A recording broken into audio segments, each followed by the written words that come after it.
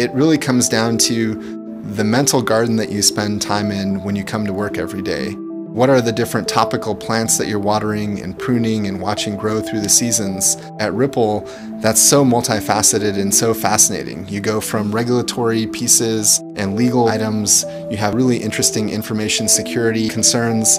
There's other pieces like the blockchain and building up software for XRP.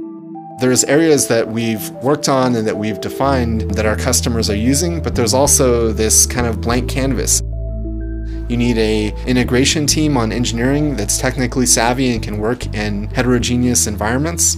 And you need engineers that understand how to build scalable, bulletproof payment systems that can transact across nodes atomically. The way that I frame what Ripple is doing is modernizing how money moves cross borders.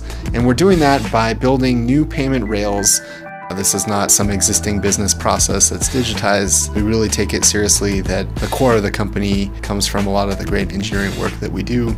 So there's always an area that's an unknown, an area that we've carved out that needs to be figured out, that needs to move forward for the network to progress. And that's why we need the engineers to come to be an active part of shaping how that looks and to own it.